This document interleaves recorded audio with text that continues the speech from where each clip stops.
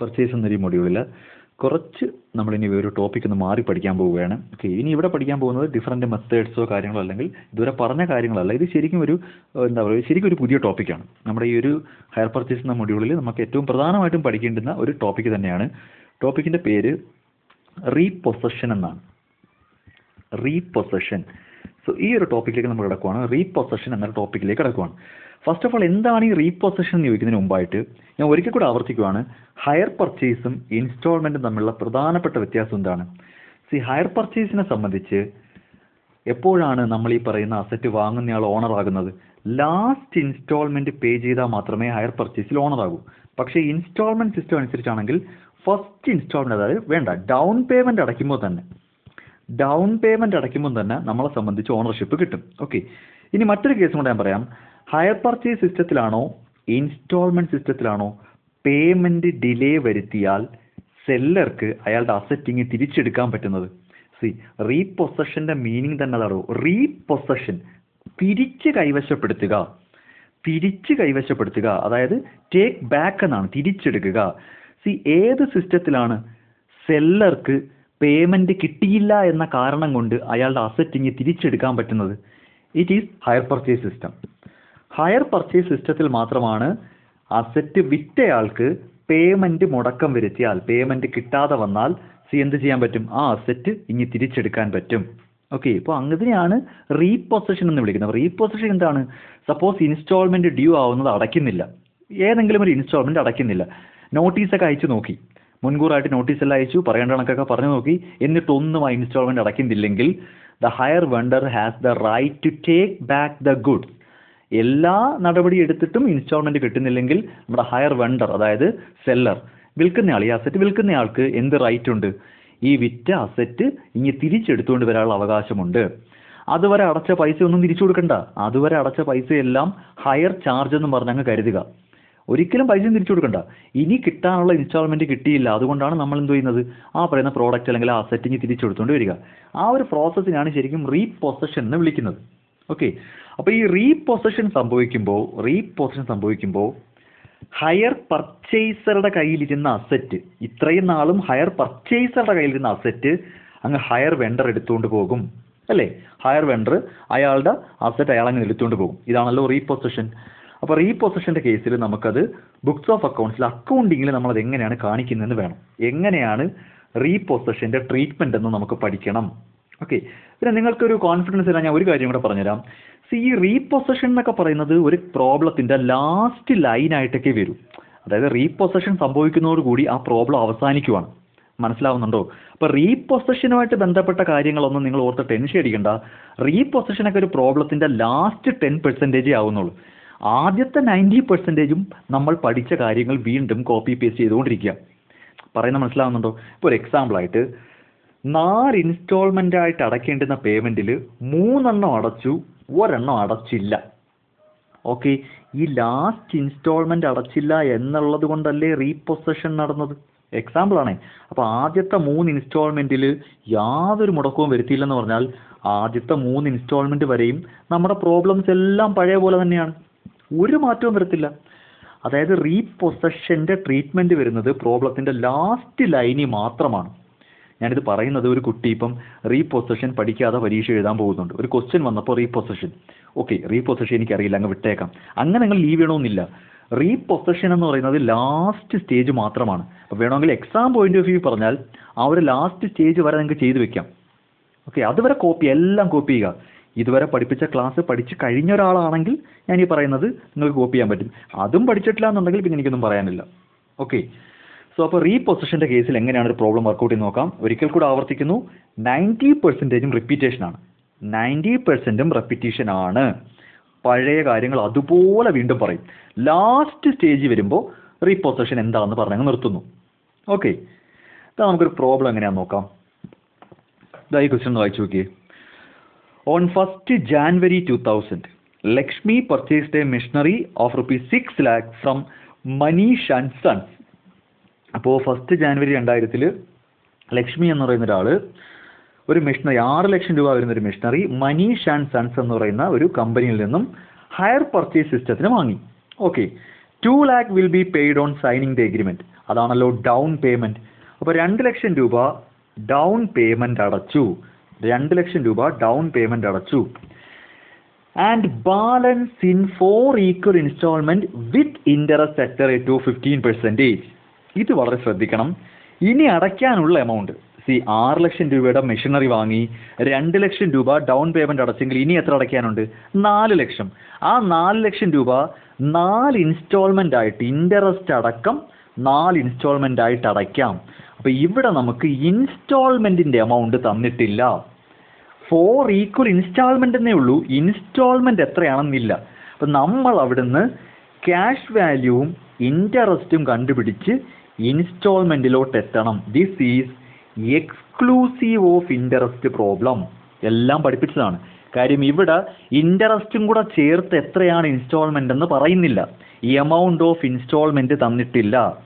4 equal instalment എന്ന് പറഞ്ഞാൽ ബാക്കി ഇനി അടയ്ക്കാനുള്ള പൈസ 4 ഈക്വൽ ഇൻസ്റ്റാൾമെന്റിൽ ഇൻട്രസ്റ്റും കൂടെ ചേർത്ത് അടയ്ക്കാം. അങ്ങനെ വായിച്ചെടുക്കണത്. ഇനി അടയ്ക്കാനുള്ള പൈസ 4 ഇൻസ്റ്റാൾമെന്റ് ആയിട്ട് ഇൻട്രസ്റ്റും കൂടെ ചേർത്ത് അങ്ങ് പേ ചെയ്യാം. അപ്പോൾ ഇൻട്രസ്റ്റും കൂടെ ചേർത്ത് 4 ഇൻസ്റ്റാൾമെന്റ് എന്താണെന്ന് നമ്മൾ കണ്ടുപിടിക്കണം. ഓക്കെ, അത് ഞാൻ ഒന്നും കൂടെ ചെയ്ത് കാണിച്ചു തരാം. ഇനി Lakshmi could not pay the last instalment. Okay, last instalment അടയ്ക്കാൻ പറ്റിയില്ല. അതുകൊണ്ട് തന്നെ മെഷീനറി അയാളങ്ങ് എടുത്തുകൊണ്ട് പോയി. Machinery is റീപൊസസ്ഡ്. ഡിപ്രീസിയേഷൻ ചാർജ് ചെയ്യുന്നത് 20%. ഫിക്സഡ് ഇൻസ്റ്റാൾമെന്റ് മെത്തേഡാണ്. Okay, prepare Manish and sons account and machinery account in the books of Lakshmi. ഇവിടെ ഇപ്പം ഹയർ പർച്ചേസർ, അതായത് ലക്ഷ്മി എന്ന് പറയുന്ന പർച്ചേസറുടെ ബുക്കിൽ മനീഷ് ആൻഡ് സൺസ് അക്കൗണ്ടും മെഷീനറി അക്കൗണ്ടും വരയ്ക്കാനാണ് പറയുന്നത്. ഓക്കെ, എല്ലാത്തിനും മുൻപായിട്ട് നമ്മൾ എന്ത് ചെയ്യണം? സ്റ്റേറ്റ്മെന്റ് ഓഫ് ഇൻസ്റ്റാൾമെന്റ് പ്രിപ്പയർ ചെയ്യണം. ഫസ്റ്റ് നിങ്ങൾ ഈ റീപൊസഷന്റെ കാര്യമൊക്കെ ഒന്ന് മറന്നേക്കുക. തൽക്കാലത്തേക്ക് റീപൊസഷന്റെ കാര്യം ഒന്ന് വിട്ടേക്കുക. നമ്മൾ എന്നിട്ട് നോർമലി വരയ്ക്കാറുള്ള പോലെ ഇതുപോലെ സ്റ്റേറ്റ്മെന്റ് വരച്ചേ. ബുക്കും പേനയും പെൻസിലും എടുത്തിട്ട് 6 column വരയ്ക്കേ. Statement of analysis of instalment എന്ന ഹെഡിങ് കൊടുക്കുക. Statement of analysis of instalment എന്ന ഹെഡിങ് കൊടുക്കുക. ഹെഡിങ്ങൾ അറിയാലോ. ഇൻസ്റ്റാൾമെന്റ്, പഴയ കണക്കാണ് instalment, outstanding amount before paying instalment, interest, cash value, instalment paid, amount outstanding after paying the instalment. അതെല്ലാം പഴയ പോലെ തന്നെ, ഒരു പ്രശ്നവും ഇല്ല. സോ ആദ്യത്തെ ഇൻസ്റ്റാൾമെന്റ് എന്ന് പറയുമ്പോൾ ഡൗൺ പേയ്മെന്റ് ആയിരിക്കും. ആദ്യം നമ്മൾ അടയ്ക്കുന്നത് ഡൗൺ പേയ്മെന്റ് ആണ്. ഡൗൺ പേയ്മെന്റ് അടയ്ക്കുന്നതിന് മുൻപ്, ഡൗൺ പേയ്മെന്റ് പോലും അടയ്ക്കുന്നതിന് മുൻപ് എത്ര രൂപ അടയ്ക്കാനുണ്ട്? മെഷീനറിയുടെ വില 6 ലക്ഷം. അന്ന് ഇൻട്രസ്റ്റ് ഒന്നുമില്ല. 2 ലക്ഷം രൂപ ഡൗൺ പേയ്മെന്റും ക്യാഷ് വാല്യൂയിൽ ആഡാകും. ഇൻസ്റ്റാൾമെന്റും 2 ലക്ഷം തന്നെ. ബാലൻസ് ഇനി എത്ര അടയ്ക്കാനുണ്ട്? മുതലിൽ നിന്നും മുതൽ കുറയ്ക്കുക. ക്യാഷ് വാല്യൂവിൽ നിന്നും ക്യാഷ് വാല്യൂ കുറച്ചാൽ ബാക്കി 4 ലക്ഷം അടയ്ക്കാനുണ്ട്. ഓക്കെ ആണല്ലോ. ഫസ്റ്റ് ഇൻസ്റ്റാൾമെന്റ് അടയ്ക്കാൻ ചെല്ലുന്നു. എത്ര അടയ്ക്കാനുണ്ട്? 4 ലക്ഷം.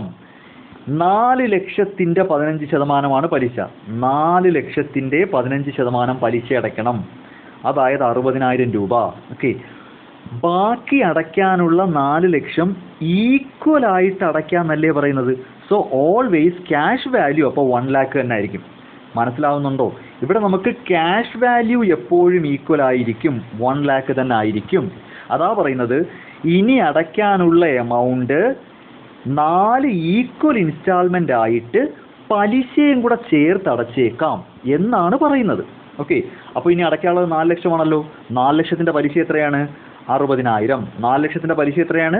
60,000. മുതൽ ഓൾവേസ് 1 ലക്ഷം തന്നെ കേട്ടോ അടയ്ക്കുന്നത്. മുതൽ 1 ലക്ഷം തന്നെ അടയ്ക്കുന്നത്. അങ്ങനാണെങ്കിൽ നമ്മുടെ ഇൻസ്റ്റാൾമെന്റ് 1,60,000. 1,60,000 അതാണ് ഇൻസ്റ്റാൾമെന്റ്. ഇനി എത്ര അടയ്ക്കാനുണ്ട്? 4 ലക്ഷത്തിൽ നിന്ന് 1 ലക്ഷം മാത്രം കുറയ്ക്കുക. ബാക്കി 3 ലക്ഷം രൂപ അടയ്ക്കാനുണ്ട്. ഓക്കെ, സെക്കൻഡ് ഇൻസ്റ്റാൾമെന്റ് അടയ്ക്കാൻ ചെല്ലുന്നു. എത്ര രൂപ അടയ്ക്കാനുണ്ട്? 3 ലക്ഷം രൂപ അടയ്ക്കാനുണ്ട്. ആ 3 ലക്ഷത്തിന്റെ പലിശ എത്ര? 45,000, അതായത് 15%. ഓക്കെ, മുതൽ എത്ര തന്നെയാണ്? 1 ലക്ഷം രൂപ മുതലിൽ അടയണം. അങ്ങനെയാണെങ്കിൽ ഇൻസ്റ്റാൾമെന്റ് എന്ന് പറയുന്നത് 1,45,000. ഇനി ബാലൻസ് എത്ര അടയ്ക്കാനുണ്ട്? 3 ലക്ഷത്തിൽ നിന്ന് മുതൽ മാത്രം കുറച്ചാൽ ബാക്കി 2 ലക്ഷം. ബാക്കി 2 ലക്ഷം. ഓക്കെ, തേർഡ് ഇൻസ്റ്റാൾമെന്റ് അടയ്ക്കാൻ ചെല്ലുന്നു. എത്ര അടയ്ക്കാനുണ്ട്? 2 ലക്ഷം. അതിന്റെ പലിശ എത്രയാണ്? 15%, 30,000. മുതൽ അപ്പോഴും 1 ലക്ഷം തന്നെ ആണല്ലോ. മുതൽ അപ്പോഴും 1 ലക്ഷം തന്നെയാണ്.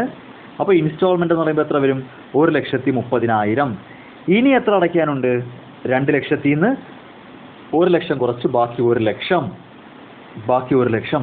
അപ്പോൾ തേർഡ് ഇൻസ്റ്റാൾമെന്റ് കഴിഞ്ഞിട്ട് ഫോർത്ത് ഇൻസ്റ്റാൾമെന്റ് അടച്ചിട്ടില്ല. ഫോർത്ത് ഇൻസ്റ്റാൾമെന്റ് അതായത് ലാസ്റ്റ് ഇൻസ്റ്റാൾമെന്റ് അടച്ചിട്ടില്ല.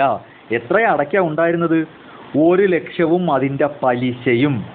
ഇത്ര എമൗണ്ട് 1,15,000 രൂപ. 1,15,000 രൂപ അടച്ചില്ല. അതുകൊണ്ടാണ് ഞാനിവിടെ എമൗണ്ട് ഒന്നും എഴുതാത്തത്. Last instalment അടഞ്ഞിട്ടില്ല. എത്ര രൂപ?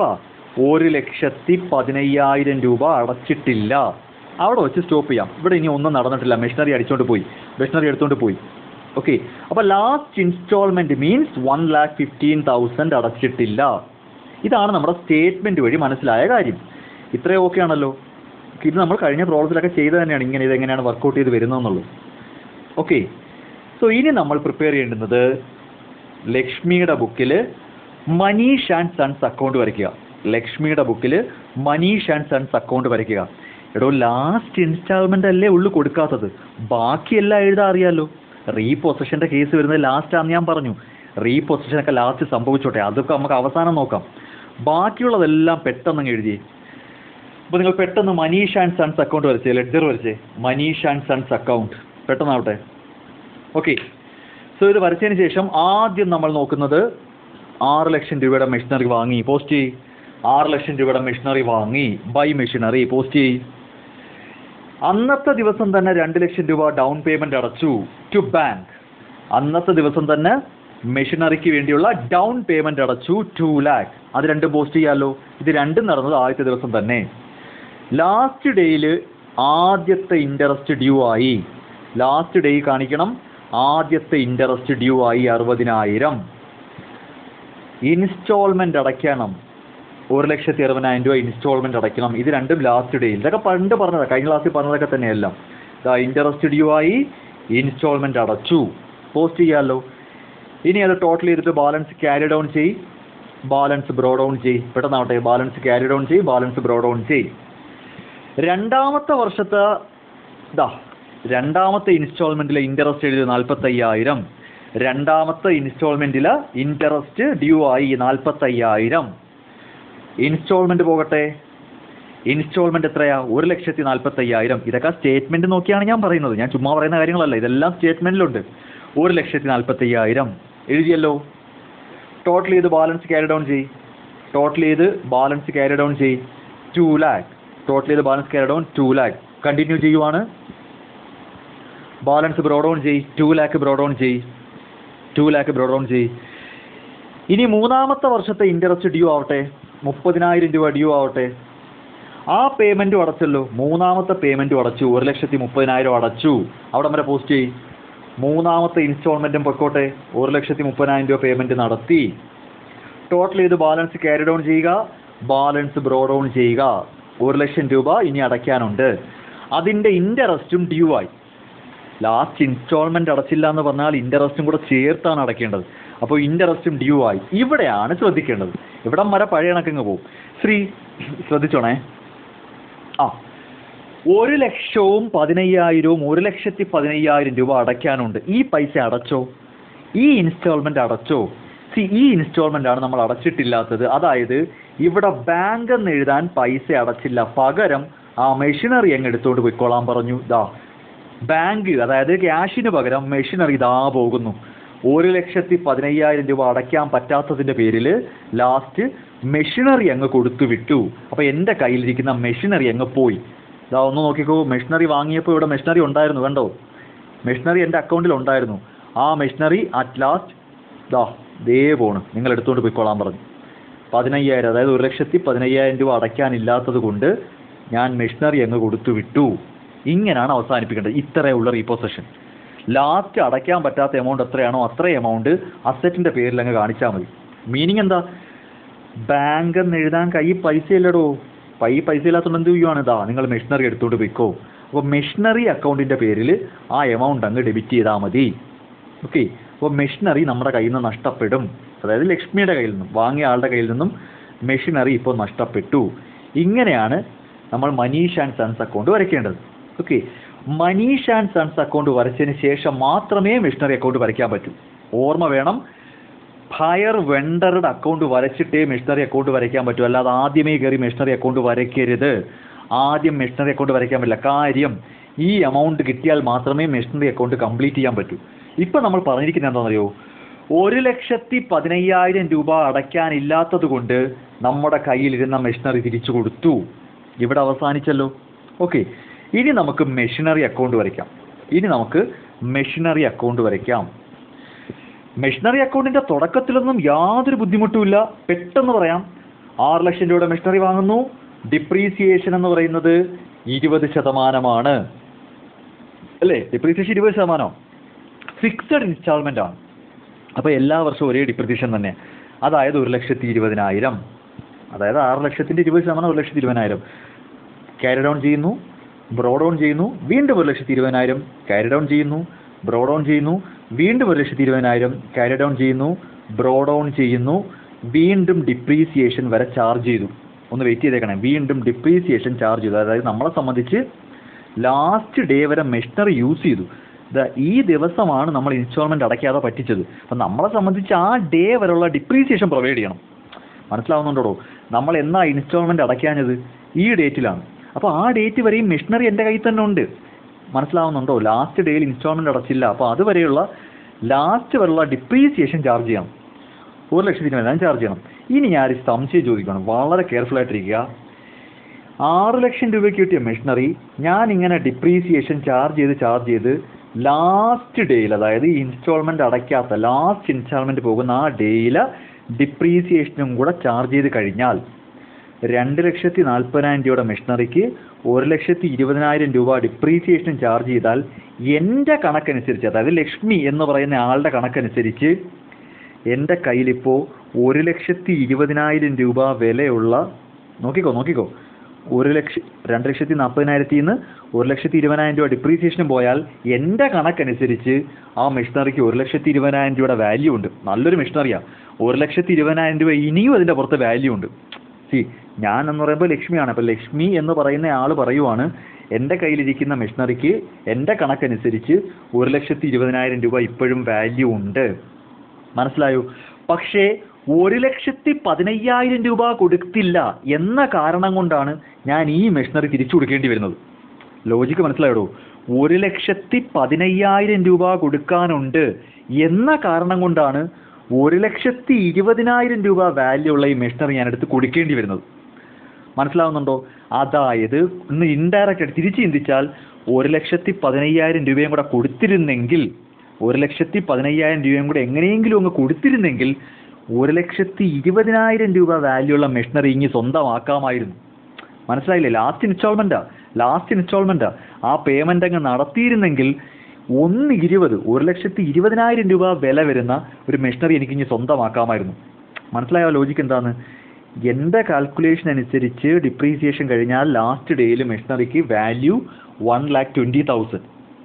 ഞാൻ ഈ 1,20,000 മെഷീനറി അങ്ങ് തിരിച്ചു കൊടുക്കുവാണ്. എന്താ കാരണം? 1,15,000 രൂപ കൊടുക്കാൻ പറ്റിയില്ല. ഓക്കെ ആണല്ലോ? സോ അവിടെ അക്കൗണ്ടിൽ കാണിക്കുന്നത് 1,15,000 രൂപയ്ക്ക് വേണ്ടി മനീഷ് ആൻഡ് സൺസിന് ഞാൻ ആ മെഷീനറി തിരിച്ചു കൊടുക്കുന്നു. എൻ്റെ നഷ്ടം 5,000. നഷ്ടമാണ്, എനിക്ക് നഷ്ടമാണ്. 1,15,000 രൂപ ഉണ്ടായിരുന്നെങ്കിൽ എനിക്കിപ്പോൾ 1,20,000 രൂപയുടെ മെഷീനറി സ്വന്തമാക്കാമായിരുന്നു. മനസ്സിലായി എങ്ങനെയാണ് പോസ്റ്റ് ചെയ്യുന്നതെന്ന്? അപ്പോൾ ഈ എമൗണ്ട്, ഈ 1,15 കിട്ടണമെങ്കിൽ നമ്മൾ മനീഷ് ആൻഡ് സൺസ് അക്കൗണ്ട് വരയ്ക്കണമായിരുന്നു. അപ്പോൾ ആദ്യം വരച്ചേ പറ്റൂ. അവിടുന്ന് മനീഷ് ആൻഡ് സൺസ് അക്കൗണ്ടിൽ നിന്ന് 1,15,000 ഇങ്ങോട്ട് പോസ്റ്റ് ചെയ്തിട്ട് ബാലൻസ് 5,000 രൂപ എനിക്ക് നഷ്ടം. സത്യത്തിൽ നഷ്ടമാണ്, വളരെ നഷ്ടമാണ്. മനസ്സിലാവുന്നുണ്ട് എങ്ങനെ പോസ്റ്റ് ചെയ്യുന്നതെന്ന്? അപ്പോൾ മെഷീനറി അക്കൗണ്ടിൻ്റെയും ലാസ്റ്റ് ഡേറ്റ് മാത്രം ഒന്ന് ശ്രദ്ധിച്ചാൽ മതി. ഇത് മാത്രം നോക്കേണ്ടത് ഇത്രയേ ഉള്ളൂ. ലാസ്റ്റ് ഡിപ്രീസിയേഷനും കഴിഞ്ഞിട്ട് മെഷീനറിക്ക് എന്ത് വാല്യൂ ഉണ്ട്? 1,20,000. 1,20,000 രൂപയുടെ മെഷീനറി എത്ര രൂപ കൊടുക്കാനുണ്ടെന്ന കാരണം കൊണ്ട് അയാളൊന്ന് എടുത്തുകൊണ്ട് പോകുന്നത് 1,15,000. അപ്പോൾ എനിക്ക് 5,000 രൂപ നഷ്ടമല്ലേ? പൈസ കയ്യിലുണ്ടായിരുന്നെങ്കിൽ എനിക്ക് 5,000 രൂപയുടെ ലാഭത്തിൽ ഈ മെഷീനറി എടുക്കാൻ പറ്റുമായിരുന്നല്ലോ. മനസ്സിലായില്ലേ? അപ്പോൾ ഇതാണ് ലാസ്റ്റ് നിങ്ങൾ അക്കൗണ്ട് എഴുതി ക്ലോസ് ചെയ്യേണ്ടത്. മെഷീനറി അക്കൗണ്ട് ഇങ്ങനെയാണ് ക്ലോസ് ചെയ്ത് വരേണ്ടത്. അപ്പോൾ ഒരു കാരണം ഓർക്കുക, മെഷീനറി അക്കൗണ്ട് ആദ്യം വരയ്ക്കരുത്. കാര്യം ഈ എമൗണ്ട് നമുക്ക് മനസ്സിലാവത്തില്ല. മെഷീനറി അക്കൗണ്ട് ആദ്യം വരച്ചുള്ളത്. ആദ്യം ഏത് അക്കൗണ്ട് വരയ്ക്കണം? ആദ്യം ഈ പറയുന്ന പോലെ മനീഷ് ആൻഡ് സൺസ് അക്കൗണ്ട് വരച്ച് എത്രയാണ് ഇനി കൊടുക്കാനുള്ളതെന്ന് കണ്ടുപിടിക്കുക. അത്രയും മെഷീനറി നിങ്ങൾ എടുത്തുകൊണ്ട് പോയിക്കോ. പക്ഷെ മെഷീനറി അക്കൗണ്ടിൽ വരുമ്പോൾ നോക്കുക, 1,20,000 രൂപയുടെ മെഷീനറിയാണ് 1,15 വേണ്ടി അവ എടുത്തുകൊണ്ട് പോകുന്നത്. എനിക്ക് 5,000 രൂപ നഷ്ടം. ഇങ്ങനെ വേണം നമ്മൾ എഴുതി ക്ലോസ് ചെയ്യാൻ. ഓക്കെ, ഇങ്ങനെയാണ് റീപൊസഷൻ ഹയർ പർച്ചേസറുടെ ബുക്കിൽ ട്രീറ്റ് ചെയ്യുന്നത്. റീപൊസഷൻ്റെ കേസിൽ ഹയർ പർച്ചേസറുടെ കേസിൽ ട്രീറ്റ് ചെയ്യുന്നത്.